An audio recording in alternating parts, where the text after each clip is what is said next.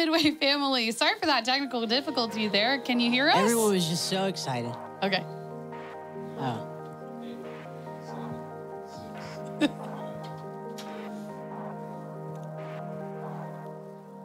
Good morning, Midway family. Sorry for that little technical difficulty there. Let's try this one more time. Let's try this one more time. Everybody Hi, was just so excited. I know. That's what happened. Luke is back, guys. I'm so honored that you're here. I'm glad you're here. I heard that while I was gone, this became your show, like Kimberly's Corner. You know, it is. So welcome. I think I'm I should get little coffee mugs, you know. And a sofa. Kimberly, yeah, there we go. Yeah. You know, I won't be as like up close as like Drew Barrymore is with her show, you know. I mean, you could be. You probably could get it, yeah.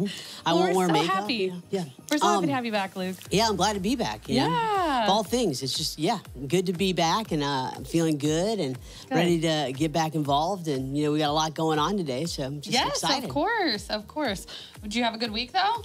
Yes, I did. What were you up to? Well, it was spring break for most people, but since it was spring break, I actually kind of hopped in and out of the office here at Midway Church, and just to kind of get acclimated and kind of readjusted after a month and a half or so. And so it felt good to be back in the saddle. So, yes, hopefully I'll see everyone around slowly but surely. You know, can't meet 3,000 people quickly. Of course. But yes, you know, in and out. So it'll be great. We're so glad you're here, Luke. I had the privilege this week. My husband and I, for those who don't know, we're foster parents. And so we actually got to provide respite for our foster daughter's siblings this weekend. So I had 3 kids. I went from no kids last year to 1 kid to now 3 kids this weekend. So triple the fun. Triple the fun. And I had a lot more fun than I had anticipated. So, you know, I was really glad. And I'm glad we got to do that. And respite care is so needed. So if you guys ever want to know about foster care and respite, that's such a special thing that you can give to foster parents, and one way that you can help out. So that's very special. Cool. I was glad to do it, and we had fun watching her interact with her siblings. But we have some announcements, guys. Next Sunday is Baptism Sunday, but we like to make the joke that every Sunday is Baptism Sunday here. Yes, it has been. It has been, and I think we have 7 today in the second service. So it's crazy. God's doing amazing things right now. Yes, absolutely. So we're going to chime in the chat in a minute, the link or the email for Laurie for you guys who are interested, if you're interested in coming next week for Baptism Sunday, getting signed up. She's going to be your point of contact. And if you guys are here... Look for that email address somewhere in whatever feed. In the chat. We will get it in there soon. Yes. And if you guys are here in the worship center and want to talk to somebody about getting baptized, we will have plenty of people out in the atrium and in the next steps area. Yes. Perfect. So either one. If you find a staff member, we will get you set up. We promise. Start asking around for Leslie Pear, and you'll find the way. Yes, I promise you. And then we also have the Sowing Peace Conference. So, Luke, tell us about that. I don't know a ton about it because I haven't had the privilege of attending yet. Yeah, so Ken Sandy wrote a book about peacemaking. And what peacemaking is we all have conflict in our lives.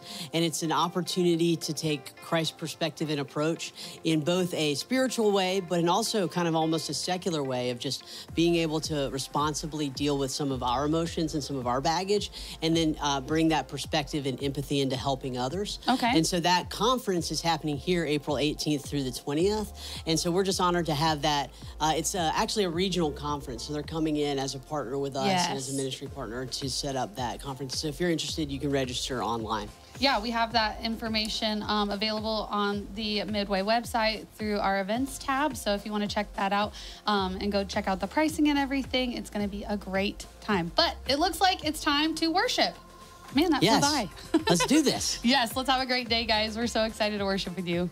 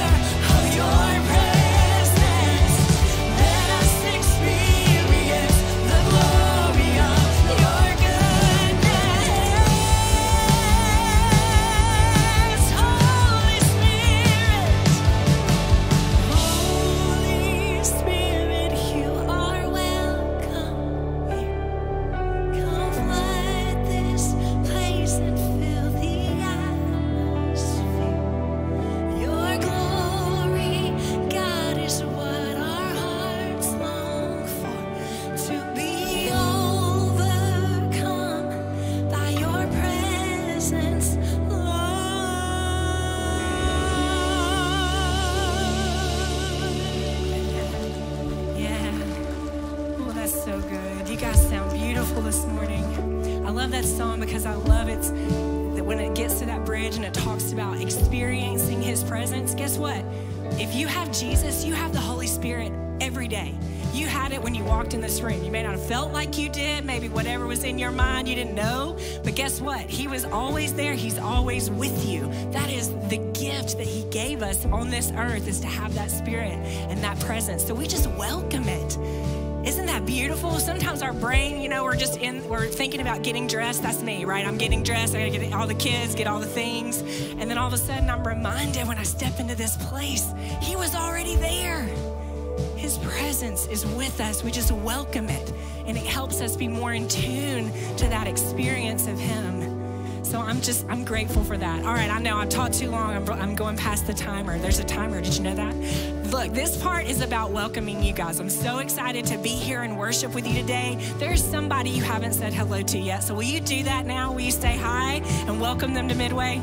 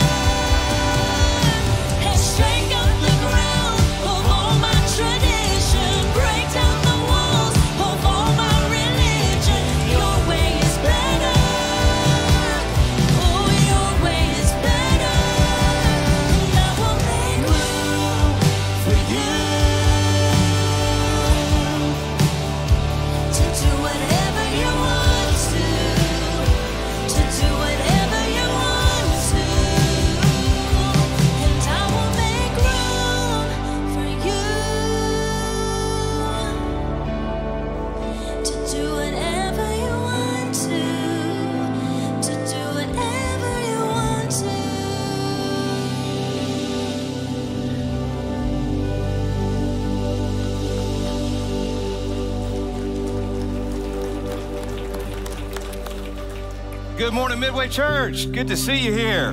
You can have a seat for just a moment. So glad you are in the house with us. Whatever you've brought with you today, God is ready as you make room today for all he wants to do. We're going to worship him, and we got a blessing. We got a lot of blessings, don't we? But I want to tell you about one. Some of you may have seen our online hosts before. One of them today was Pastor Luke Hughes. He's in the house today, yes. He's behind the scenes. He's serving right now. He is using his gifts. Still can't be around people a whole bunch just yet, but we wanted to welcome him back today. Just what a blessing. We prayed for this moment for him, and he's here serving, and what a blessing and joy it is. It's also a joy to give. If you're new with us, maybe you're back from Easter. We have no expectation of you if you're new here, but we give every week. You'll see ways to give on the screen because God has given everything to us. We give back with all that we've got, financially, with our time and our talent, whatever we do. And because you did just that, because you showed up, church, I want to tell you, last Easter, last Sunday, was the biggest Easter ever in the history of Midway Church by large margins. You got some praise today, yeah. We had over 5,000 people on our campus throughout the week, 5 services, the most serving roles ever that we've ever needed in any given week in Midway's history. And you know what? They were all covered. You know why? Because of you. Because God is doing an amazing work in our church and people are leaning in just like you. We're seeing God do exceedingly, abundantly above anything we could ask, think, or imagine according to his power working in us. God's ready to do that in you. And I want to share a story with you now that I believe will prompt your heart to see the forgiveness, the peace that God wants to bring about. We've got a conference coming up here soon that's all about sowing peace and dealing with conflict. You got any of that?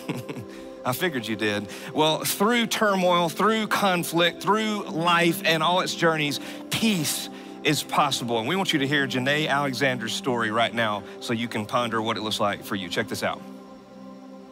Hello, my name is Janae Alexander. I am a mother of 3. I have a child in heaven who he passed away at 7, and I have a daughter, and I have a stepdaughter, and I am married to the love of my life, David Alexander. We've been married for 6 years.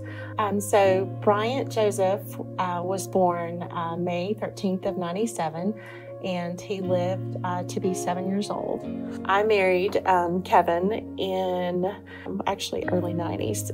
His family had a camp in Southeast Louisiana, and it was something they loved spending time with family, and July 4th was always one of our favorite times of year. My husband and my son were doing what they loved best on July 3rd of 2004, and they were involved in a boating accident, and it took both of their lives. It changed our lives. No one ever wants to get that call. The only words of condolence that we didn't receive was from the driver and the driver's family, the driver of the boat and the driver's family.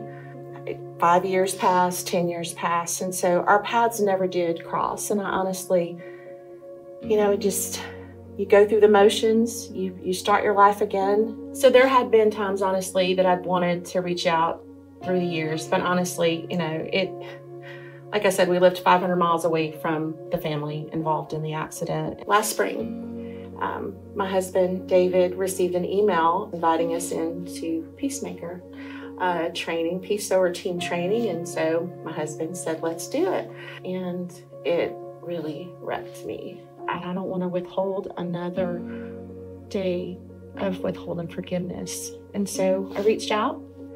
He responded to me within 2 or 3 hours with such grace and said, we have thought about you and your daughter every day, and we've wanted to reach out to you, but wanted to respect your privacy.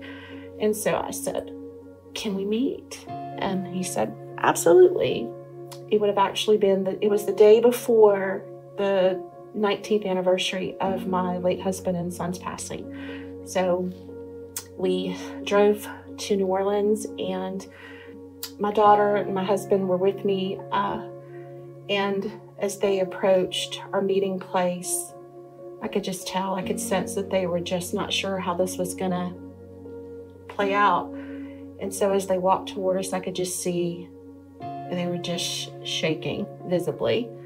My first response was just to wrap them up in a hug. But I asked if we could just say a prayer and say, David, let us in prayer. We all held hands.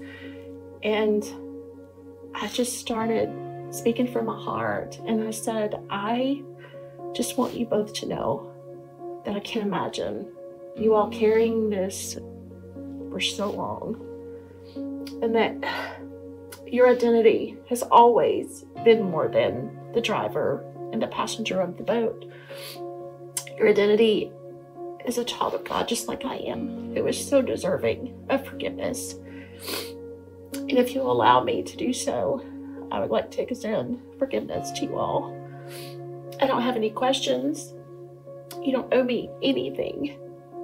And at that moment, the wife of the driver of the boat literally just placed her head between her knees and just wept. And there was such freedom and forgiveness for me, and I know freedom for her.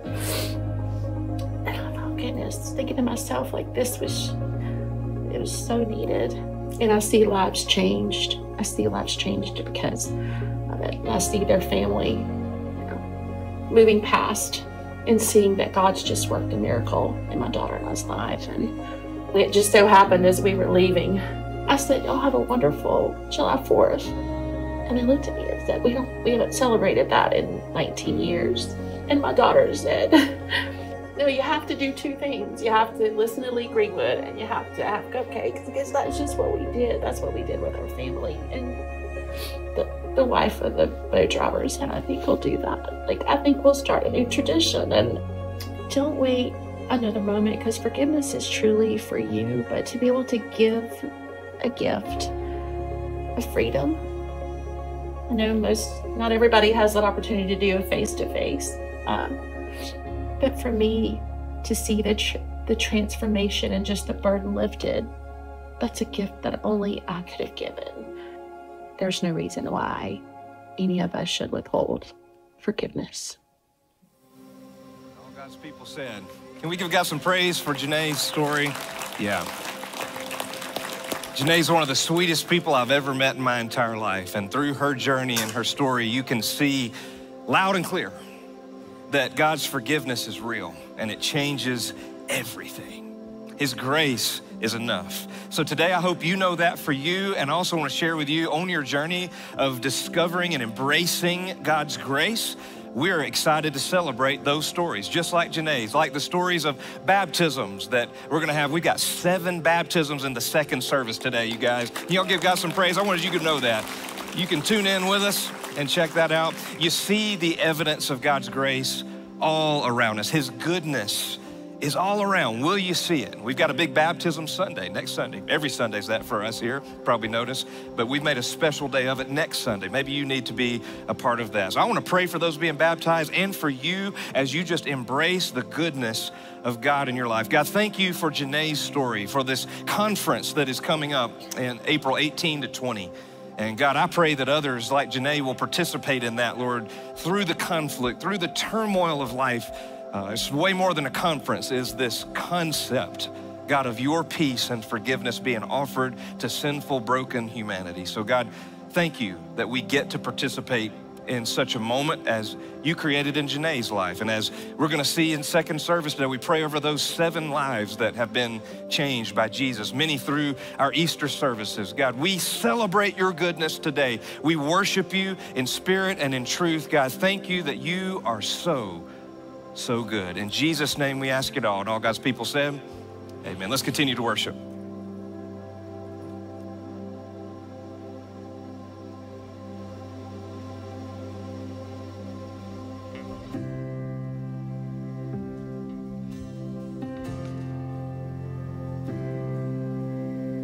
And I love you, Lord.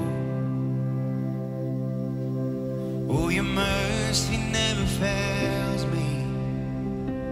And all my days I've been held in your hand. From the moment that I wake up till I lay my head. Yes, I will sing of the goodness of God. We sing. All my life you have been faithful. You've been so good to us. All my life you have been so good. Every breath that I make, yes, I will sing of the goodness of God.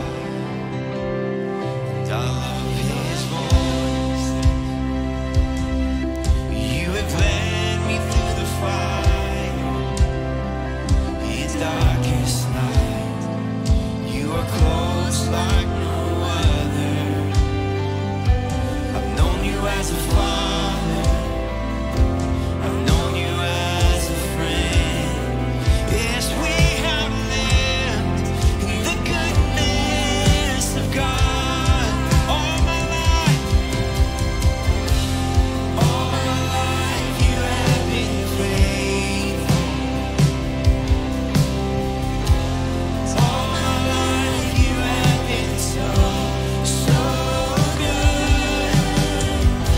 With every breath that I am able, yes, I will sing of the goodness of God. His love is pursuing. Come on, we sing.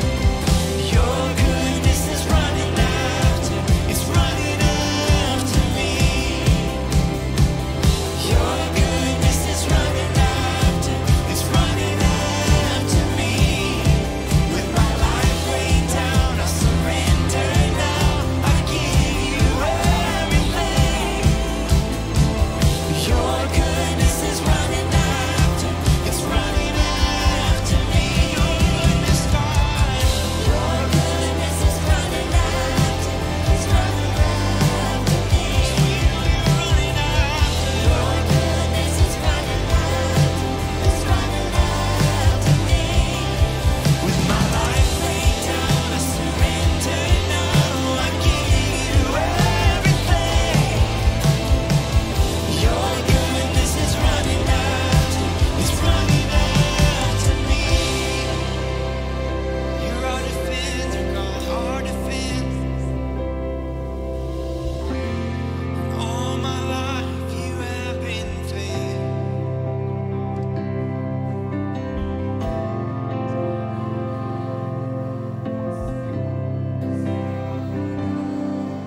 Every breath,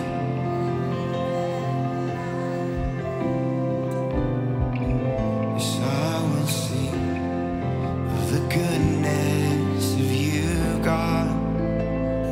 Yes, I will sing of the goodness of God.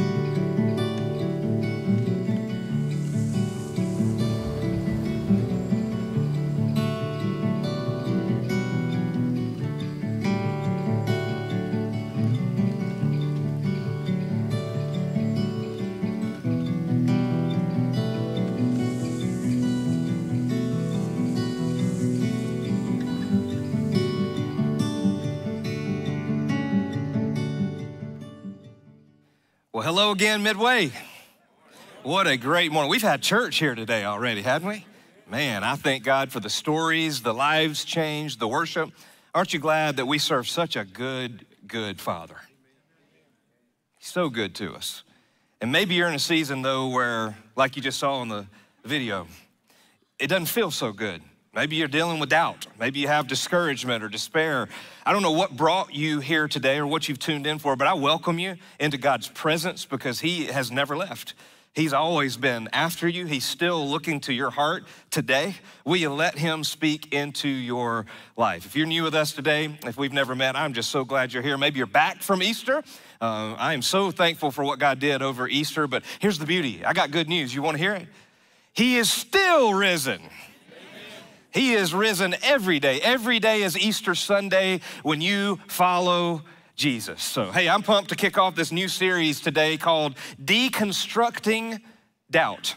Deconstructing doubt. There's this movement over these last several years. You may have heard different definitions of the word deconstruction. There are people that really, I would call it more of a deconversion mindset where they would say, well, I'm a believer, I'm a Christian, I gave my life to Christ, but I deconstructed it all and found it to be false, and now I am no longer a Christian. I don't know if you've heard of some of those movements. It's been called different things, it's looked different ways, but here's the reality. We all have a commonality in that kind of a conversation, and that is that we all have doubts. Secret's out. You got them too. Me too. We all have doubts. So I want us to look for 6 weeks now. We're going to look at what it looks like to get to the core of the heart of what our doubts actually may be and hopefully find some confidence as we strip things down all the way to the core of the truth of who Jesus is and of Christianity. We're looking at deconstructing those doubts because we all have a journey where our faith is constructed. You're constructing your version of what faith looks like even now, but there always comes a time where there's some deconstruction because there's unlearning. How many of y'all know what I'm talking about? Unlearning things in religion. I always say I am a recovering Pharisee. That's the unlearning of religion that I have to go through because some of the things I've constructed that I think are right and true, I've had to unlearn as much as I learn. That's why I often tell new believers like, man, you're not contaminated yet. Don't let people like me contaminate you. You keep your eyes on the Word of God, keep your eyes on Jesus. And you know what though? You can do the same thing. So we're going to take an often hijacked term of deconstruction and flip it upside down and look at it for what it is, because when we get to the core of what it actually looks like in your own faith, you can deal with doubt. That's what I want to talk to you about today, dealing with doubt. We're going to look at how I doubt salvation next week. If you've ever doubted, can I really know for sure I'm saved? Come next week.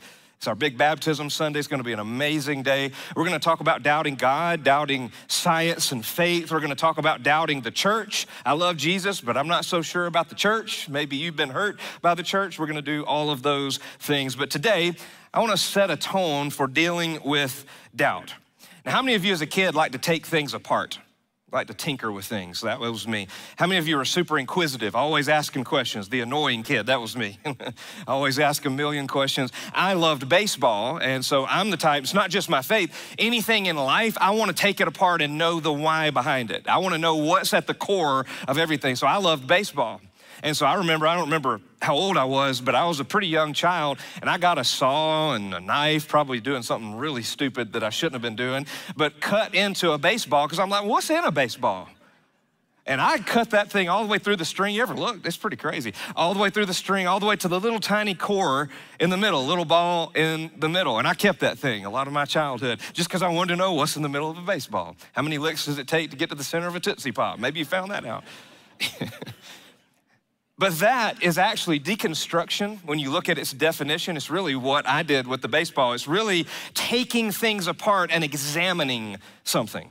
So we want to do that, yes, with faith, but really, if we're honest, if we're going to deconstruct, take apart, examine the core of our faith, we really have got to get to the heart and to the core of some of our doubts because they go together. Yes, you heard it here first. Faith and doubt do go together. Let me explain as we go through things today. So here's why we're doing this series. If you've got doubts, I want you to know I do too. And we believe, here's the statement that we're really building this whole series off of. We believe that the church should be the safest place in the world to deal with doubt. How many of you have been in a church before where that statement did not hold true? Where when you had doubts, yeah, me too. You had doubts and then it disqualifies you from maybe even showing up. certainly from leading or certainly from serving, but I want you to hear something. We choose to meet people where they are. It's one of our core values. We choose to fight for unity. We choose to do what God has done because every human matters and every human has doubts. We meet people where they are. Therefore, Midway Church is a safe place for you to wrestle with your questions and your doubts. We declare that as we start the series, and that's also why God led us to do it. You also see this very truth that Jesus, that's not my idea, by the way. That was Jesus' idea. Jesus said, I'm gonna build my church. Even the gates of hell can't prevail against it. But the kind of church Jesus built is one where that truth, that the church should be the safest place for me to wrestle with my doubt, that was Jesus' idea, and it's seen even from what we often call the Great Commission. Matthew chapter 28, if you got your Bibles, let's go there together. Get this, it's actually the same chapter where Matthew records the resurrection. We just came off of Resurrection Sunday, Easter Sunday celebration, but you see this truth, you see Jesus dealing with doubt among his disciples. Now, Jesus appeared over the course of 40 days. After his resurrection, he died a real death. He really did die. He really did rise from the dead. He's not in the tomb. He's still risen, church. Aren't you glad? But 40 days in between his resurrection and his ascension, where he goes back to be with his Father and he leaves his church to go and build the church that he had established to begin with, he appeared in the Gospels alone some 12+ times to people or groups of people. In certain cases, a crowd of over 500 people. Just in case you thought there were no eyewitnesses to the resurrection. But one of those appearances was on a place that we believe is Mount Arbel. We've been there, those of you who went to Israel with us recently this last year. It's a place where he gave what we call the Great Commission. What is it? It's the marching orders, it's the mandate, it's the mission of the church, and he gave it to his disciples. And so even there, we see how Jesus dealt with doubt. Now, I've preached the Great Commission many, many times before, and you'll see God's people. You'll see God's power. He says, all authority has been given to me. You will see God's purpose to make disciples. You'll see God's plan, baptizing and teaching, and then you'll see God's presence. All 5 of those things are in this passage, but that's not the outline I want to preach to you today. I actually want to walk through verse by verse the Great Commission because it actually gives us a great outline for how God deals with doubt. You intrigued? Let's dig in together. Matthew chapter 28, verse 16 is where we'll start. If you're ready for the word, give somebody a high five or fist bump. Let them know it's time. Let's dig in. Matthew 28, verse 16, the word of God says, Now the 11 disciples went to Galilee, to the mountain to which Jesus had directed them. And when they saw him, they worshiped him. But some doubted. Verse 18, and Jesus came and said to them, all authority in heaven and on earth has been given to me. Go therefore and make disciples of all nations, baptizing them in the name of the Father and of the Son and of the Holy Spirit, teaching them to observe all that I have commanded you. And behold, I am with you always to the end of the age. May God bless the reading of his word in our hearts and lives. I hope it just sprouts like a seed, turning into an amazing, thriving, living truth in your heart and in your life and in your relationships this week. So Matthew 28, the Great Commission, same chapter as the resurrection. Jesus has appeared to his disciples, and what we see here is the power of God, the purpose of God, God's plans, God's presence. But at the heart and at the beginning, many times we jump to those latter parts and we miss the God's people part in verses 16 and 17. In fact, when you hear preachers read the Great Commission, most of the time it jumps to verse 18. But I started in verses 16 and 17 because that, my friends, is the point of this series. Picture the moment. Jesus has defeated death, the ultimate victory of victories. And this Jesus, who they saw and knew and loved, has died. And now they're hearing rumors that he's appeared. And by this point, he's appeared to even some of them. Already, we know. On the sequence of events, this was a little later into those 40 days, and he's appeared to them. And they are literally looking at the risen King of Kings, the conqueror of death, a guy who was dead, who is standing in front of them. He told them to go to this mountain, Mount Arbel, where you can look and oversee this big international highway. You can see the Sea of Galilee. You can see the landscape where he had walked and talked with them. It's an amazing landscape to look at. They are staring at Jesus. So what do they do? Two things. Verse 17, they worshiped. Good response, right? They worshiped. But some, they're staring at him, but they doubted. I don't know about you, but this passage actually is pretty comforting to me. It's like, well, they were actually looking at Jesus and doubted him, and I can't physically see him, so maybe I'm actually not so crazy after all, huh? I don't know, maybe there's just a little self-affirmation in there that I'm looking for, but this passage actually comforts me because they had doubts too, and they're literally staring at the face of Jesus. So why do we doubt? I don't know, there's a lot of reasons. I give you a few. One is just tough questions. I call it just tough questions. Deuteronomy 29:29 is one of my go-tos. It says the secret things belong to the Lord our God. That makes me doubt sometimes. I don't like secrets. God, I want to know all your secrets. How about you? I want to know everything. The secret.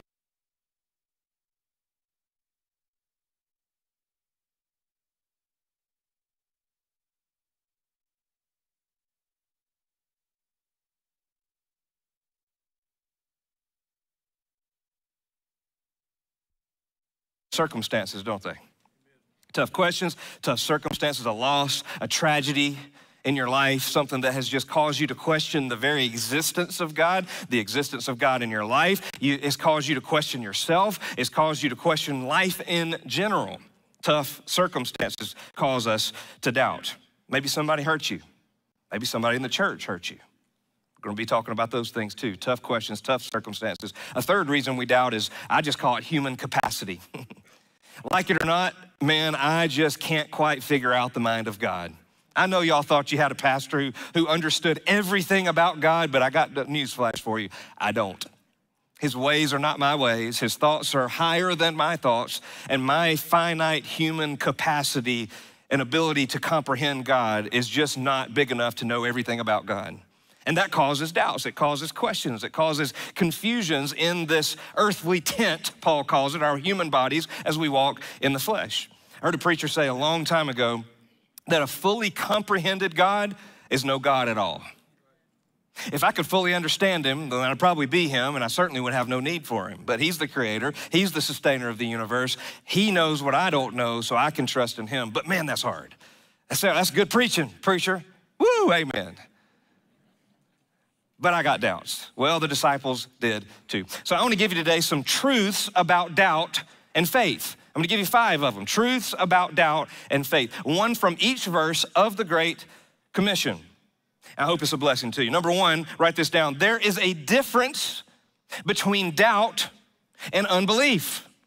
Verse 16, it says that the 11 disciples, there are 11 of them because Judas has betrayed Jesus and has taken his life. Again, tragedy. What you talk about doubts and confusion and questions.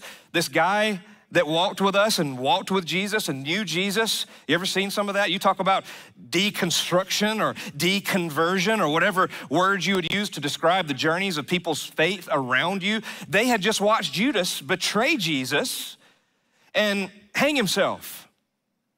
They had a lot of doubts, but they didn't have unbelief. A lot of times what we think is a deconversion, well, I'm not gonna be a Christian anymore, might just be God stripping things away like that baseball to the core of what faith actually is to begin with. And I want you to know today, we know this statement is true because of the disciples. It says that they went to the mountain where Jesus had directed them. That's verse 16. So they believed so much so that they obeyed. But they still had doubts. They had doubts going on, even though they believed enough to obey. Did you know that was possible?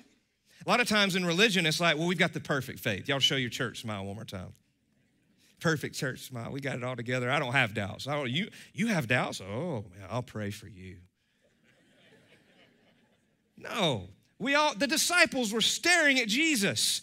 They believed him enough to obey him and show up to that mountain that he had directed them to so that he could give them the Great Commission. There's a difference between doubt and unbelief.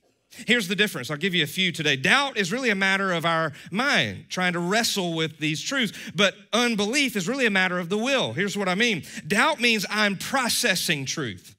I'm trying to get to the core of the baseball. I'm trying to get to the heart of what faith is actually all about. Doubt is me processing truth, but unbelief means refusing by my will to acknowledge and accept the truth that has been made real to me. There's a difference in the two. Unbelief ultimately is out of rebellion, where doubt is out of oftentimes just a troubled, processing mind, or maybe even a broken heart. There's a difference. So just because you have doubts doesn't mean that, well, none of my faith can be real. It means you're wrestling, just like the disciples did. And I got news for you. This is the bad news. I'll get to the good news. The bad news is, while we're here on this earth, you're going to have things to doubt. You're going to have things to wrestle with. You're going to have questions. You're going to have search situations and questions and problems that are going to lead you to doubt and ponder. The good news is Jesus walks with you.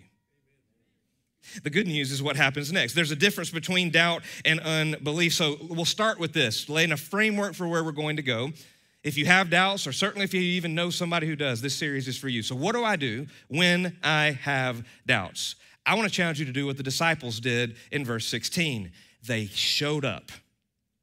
I'm not talking about just at church. That helps. I'm glad you're here. This is a good place to start.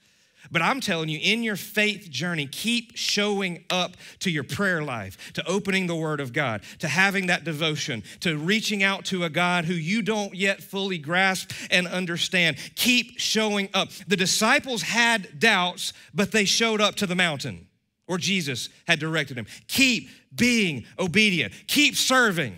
Keep praying. Keep loving people the way God's called you to love people. Keep being a part of the local body of Christ, the family God's called you to here at Midway, or wherever your church family may be. Keep showing up. That's a great starting place for when you have doubts. There's a difference between doubt and unbelief. Number two, I love number two, because it just strikes me that these two can go together. But number two, from verse 17, we see that worship and doubt can coexist. I'm just going to let that sink in for a minute. Some of you thought that worship, I can't really worship if I'm doubting something. Some of you felt like, I've heard people all the time, let me give you an example. I've heard people often say, well, I can't take communion. By the way, commanded by God, do this. He didn't say, kind of, if you don't have some doubts and feel like it that day, do this in remembrance of me. He said, do this in remembrance of me. But I know people, and I've been this person. I'm not throwing stones at people that I haven't carried around my own self here, that won't take communion because they're wrestling with something in their faith, or they don't feel worthy. Now, no doubt, Scripture is very clear. We should know the significance of a moment like communion, but it should, listen, your sense of doubt and questioning and feeling of worthiness because of how you have or haven't done things should never preclude you from anything that God's family has been asked to participate in. So maybe some of you will participate in communion in the next month or so when we have it corporately again. We offer it every week in our prayer room. Some people take it every week. Maybe today's your day. You should do that. Maybe it's time for you to step past some doubt because God's ready to meet you there. Because listen, worship and doubt can coexist. You're like, well, that's your opinion. No, Jesus showed it, because he shows up to this mountain where he called his disciples, and they, verse 17, two things happen. They see him, they worshiped him, but some doubted. Now, if I was God, I would be like, get out of here. Y'all still look at me. You're going to doubt this? Aren't you glad I'm not God? Jesus doesn't do that. I'm going to show you that in the next verse. But here in verse 17, some worship and some doubted. Worship, doubt, all in the same place. I wonder if today your time of worship has been filled with doubt, and they coexisted today. And maybe you've never heard a preacher say, God will meet you even when that combination is real for you. What are your doubts? What are your doubts? What do you have doubts about? Be honest with yourself. Don't tell me. Definitely don't tell your neighbor. They look a little sketchy. What do you have doubts about? As you worship and show up with obedience to the mountains to which God has called you, you're going to see that those two things can coexist because God will meet you right in the middle of both of them. Think about the absurdity. When you think about doubts, I dealt with this heavily in my own journey. The absurdity of the Jesus story from a logical, rational perspective. That God, because sinful humanity needed a perfect Savior, chose to become human, but did so through a virgin who conceived the Son of God through the Holy Spirit. He was a real boy who never sinned. He died taking on the sin of humanity as a sinless Savior. And then he rose from the dead. And he started this big movement that has overtaken the world. And it's changed everything. And he ascends to go back to the Father. Don't you believe? From a logical perspective, that just doesn't make a lot of sense, does it? You can say that in church. God knows. He wrote the script. Because he wanted to do something so counter what our minds could conjure up on our own to show that it truly is a work of God, this thing of salvation. And with that, as we worship him, doubts are going to creep in and be a part of that. I'm so thankful for people who've been patient with me in my doubt journey. I've had so many doubts, even as a pastor. Listen, even when I don't doubt God or the word of God, I doubt me all the time. I doubt the calling of God on my life all the time. Every Sunday before I preach, you may not know this about me, I get on my knees every Sunday. I say that not boastfully. I say it because it's a necessity for me. Because I know every time I get one of these little microphones and I'm supposed to talk, the only way it can happen is if God does it through me, because I don't talk in front of people. Still, that's who I am. I was a shy, awkward, backward kid. There's no way I'm going to be a preacher. And I get on my knees every time I preach to remind myself, God doesn't need it. He does what he wants, however he wants, with whomever he wants. But to remind myself that anything God wants to do in my life is only through him. It's a humbling thing. I doubt that. I look in the mirror every time I get to preach. And I say, God, couldn't you find somebody better than this? It's true. But God uses people, even in their doubts. When you doubt yourself, you doubt that forgiveness is real, like the video you saw, worship and doubt often coexist. Let's write down number 3. Keep showing up. Keep worshiping, even when you have doubts. Number 3, doubts don't disqualify you from discipleship. Aren't you glad? You say, why are you talking about discipleship? Well, the journey of faith is known as being a disciple, a follower of Jesus. I want to show you that. Here in verse 18, though, we see the beginning of that statement of the Great Commission where Jesus said, so what does Jesus do? Think about this. What did Jesus do? He saw their worship, yes, but he saw their doubt. What did he do? Well, he says, all authority in heaven and on earth have been given to me. It's like, uh-oh, this is not going to go well. If I'm them, I'm thinking, he knows I'm doubting, and so all authority means he's kicking me out of this game. Nope. Then you know what he does? Come here, I'm going to tell you, let you in on a secret of Scripture that maybe you've never noticed. In this verse, God chose doubters to build his church. What an amazing concept. Doubt does not disqualify me from being a disciple who makes disciples. God chooses doubters. In fact, if you believe that true faith is the absence of doubt, then the moment you inevitably have some doubts, your faith crumbles and falls apart. That doesn't sound like much of a faith, does it? That's not much of a foundation. But I came to tell you today that faith is not the absence of doubt. Faith is trusting God through the doubts. And when I have them, it doesn't disqualify me from being a disciple who makes disciples. So what do? I don't speak to parents particularly, but probably you have somebody in your life that may have some doubts. Let's say you don't have them for a little season. Guess what? They're coming. You won't be disqualified then. But what do we do? We've talked about what do I do when I have doubts. What do I do when others in my life have doubts? Parents, let me tell you, I've gotten so many things wrong as a parent. But one thing I pray I'm trying to do well is not overreacting when my kids struggle with things. I got a teenager. Yeah, I got a teenager. It's a different ball game, isn't it? The core of that baseball looks all different, doesn't it? And I'm going to tell you, next service, I'm going to have the privilege of baptizing my son. Yeah.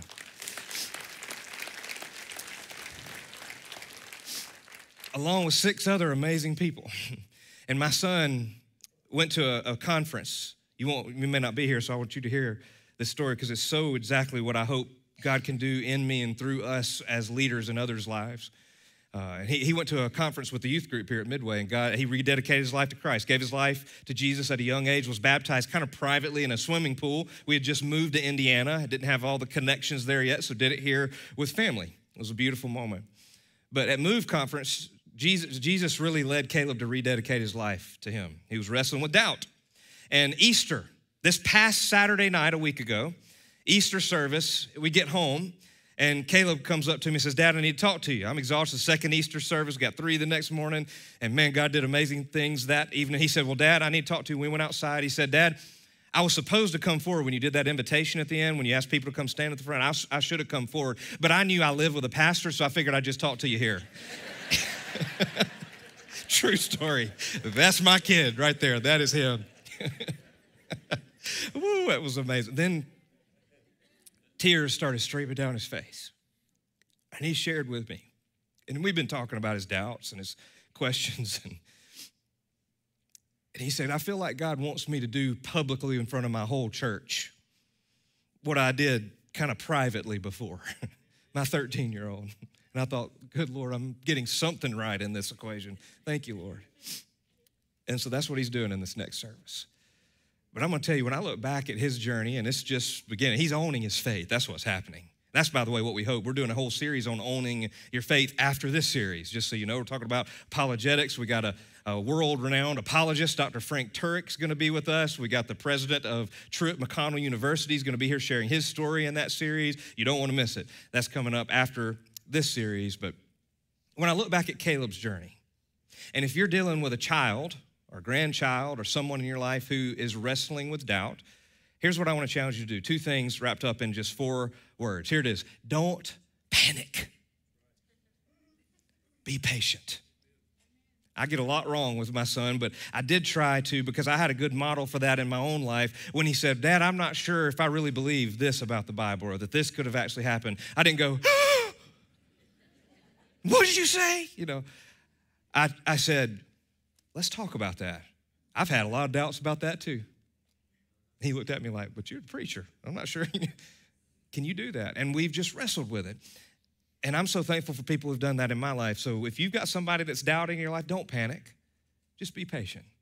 Go on the journey with them, because doubt doesn't disqualify you from discipleship. I would even say to you, doubt is a part of your discipleship journey, which leads me to number 4. Write this down. Discipleship is that. It is a journey, not a destination. Discipleship is a journey. We're not called to make decisions for Jesus. I'm glad when people make decisions, but that's the beginning. Our shirts for baptism say all things new. No, what we're called to do is make disciples of Jesus. So we're going to talk about what that looks like. He says, all authority in heaven and on earth have been given to me. So then he tells them what to do. He's dealing with their doubt, but he says, here's what I want you to do. I know you got doubts. He didn't even say it. He just busted right through that doubt. He's good at that, isn't he?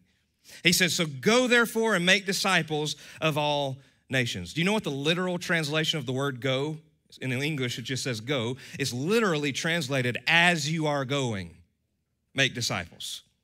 As you are going. It's a continued thing that just continues to happen as you are going. As you are going through life, make disciples. As you are going through those long grocery store lines, make disciples. As you are dealing with your children who have doubt, make disciples. As you go through times of turmoil and doubt in your life, make disciples. As you are going. Discipleship is not a destination we arrive at. It's a journey that God calls us to go on. As we are going, we make disciples. So I'd say it to you this way. Discipleship is not a course you take. It's the course of your life.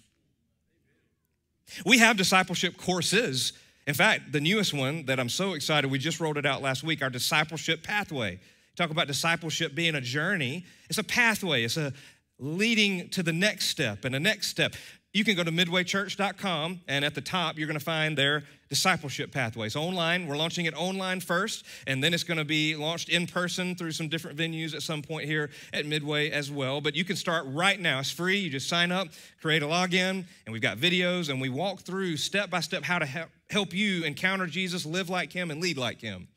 It's a journey to help you own your faith, but it doesn't end. We say that curriculum, that course, is actually circular. It never ends, because once you finish step 3, you need to take somebody else through the steps. And guess what? When they go through all the steps, they're called to take somebody else while you walk somebody else on that journey. We're called to be disciples who make disciples. It's the course of our life, not just a course that we take. It's not just the books. I love the books. I love the studies. I got a whole office full of them.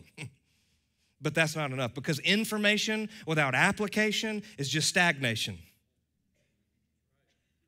Maybe Christianity has been an intellectual exercise for you, and God says it's time for it to go from something that's intellectual to something that's applied to your life, that's dynamic in your life. In fact, the word Christian, do you know it's only used 3 times in the New Testament? It's a good word. It's a descriptive word. It's an accurately descriptive word. But the word disciple is used over some 260-something times in the Bible. Did you know that? A lot more than the word Christian, because description is found in the word Christian, but dynamics are found in the word disciple. It's a dynamic word that leads us to application in our journey. Christian is who we are, but man, what we do and what it looks like is that we are a disciple, a follower of Jesus. And what you'll find is that word, mathetuo, make what? Make disciples. We define it this way at Midway, Matthew 4:19. A disciple is one, Jesus said, follow me, I will make you fishers of men. A disciple is one who is following Jesus. He said, follow me. A disciple is one who is being ongoing as you are going, changed by Jesus. He said, I will make you. He didn't say you go make yourself. I will make you what? Fishers of men. Disciples one who's following Jesus, being changed by Jesus, and committed to the mission of Jesus. That's how we define it here. That word, mathetuo, it's interesting. How do we define success at Midway Church?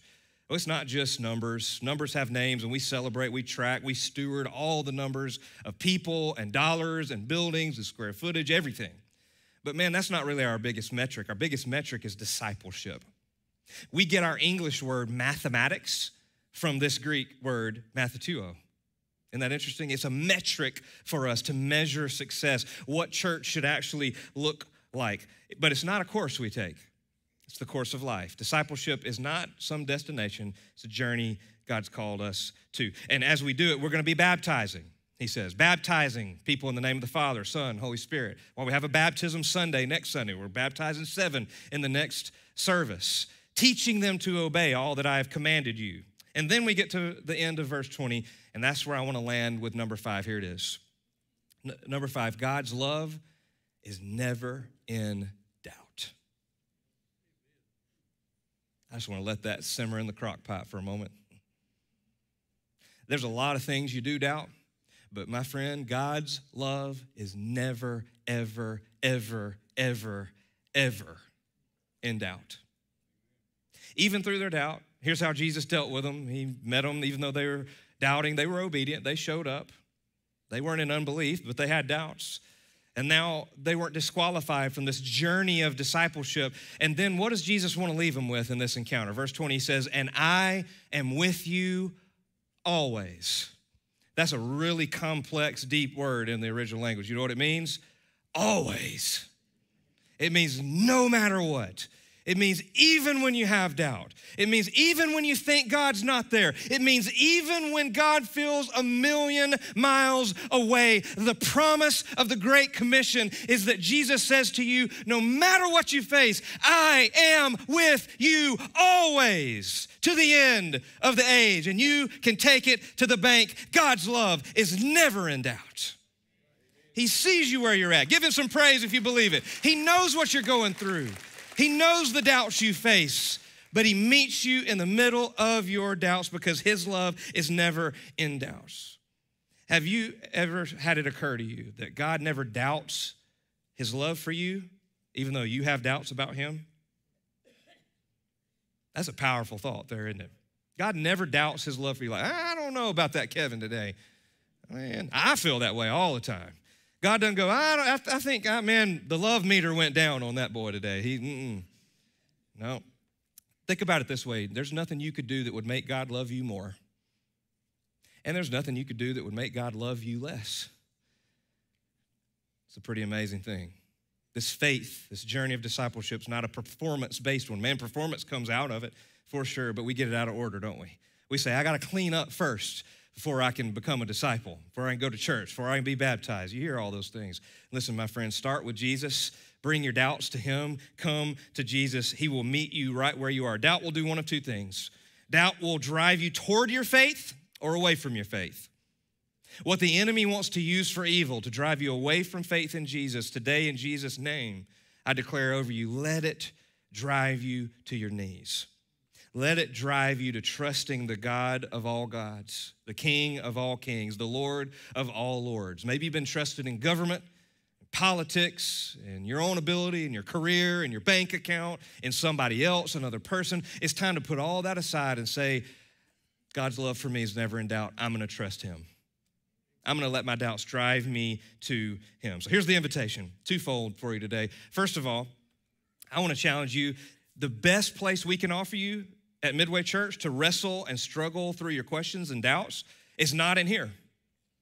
It's a good start. I thought that'd get your attention. I want you to come back. I hope you don't leave. Come back next week. We're going to keep going. This is a good springboard, but it's really not the best place we could offer you. The best place we could offer you to wrestle with your doubts are life groups. So if you're not in one, I want to challenge you to find one. We'd love to help you with that. You can grab one of the cards in the seats around you and say, I want to find a life group. You can give it to somebody to my left and your right as you leave. Online, there's a link in the description. You fill out that same card. Say, I'm ready to jump into a life group. You can go to midwaychurch.com/life groups to find one. Here's the other thing. Some of you, look at me for a minute. You've been hiding. And it's time for you to lead a life group. We are growing so much that we need at least 15 new life groups by this fall.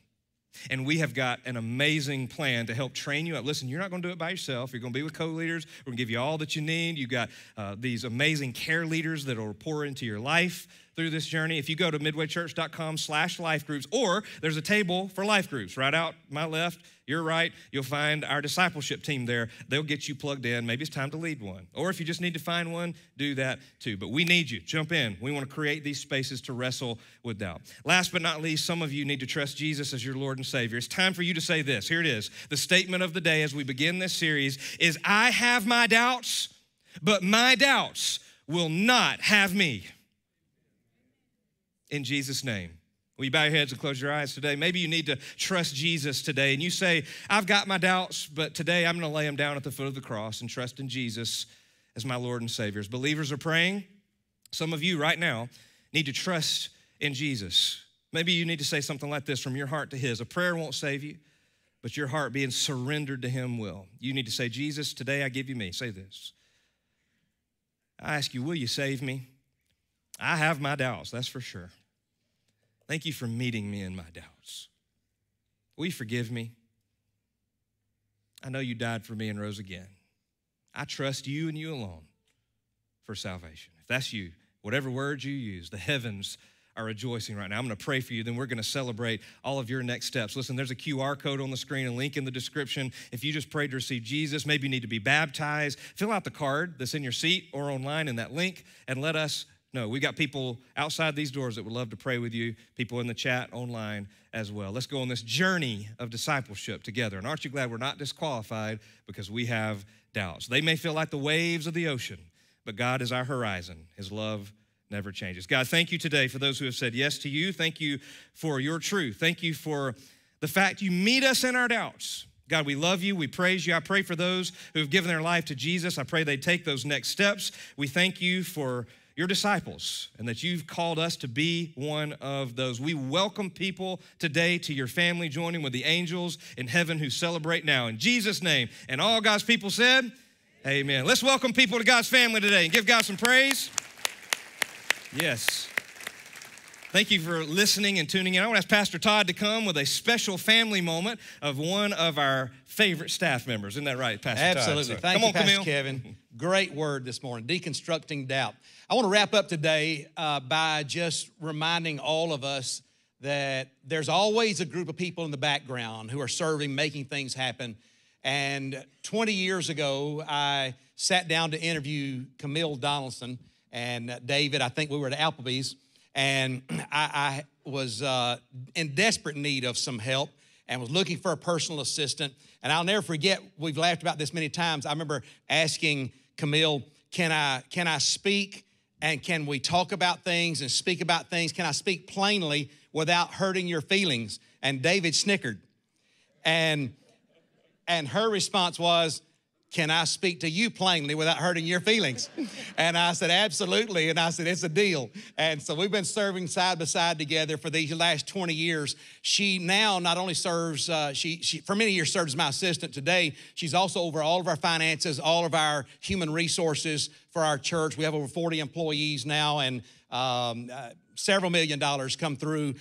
We are audited every year in one way or another by an outside firm, and have been for many years. She dots all of her I's, crosses all of her T's, and we always get a great report. And much of the confidence that you have to be able to give to Midway Church, knowing that things are accounted for in a really great manner, is because of Camille Donaldson. And I want to thank you, Camille, for these last 20 years together, and it's been an absolute joy, and we haven't hurt each other's feelings yet, but we still love each other and are having a blast. So would you help me thank her for her service here at Midway Church?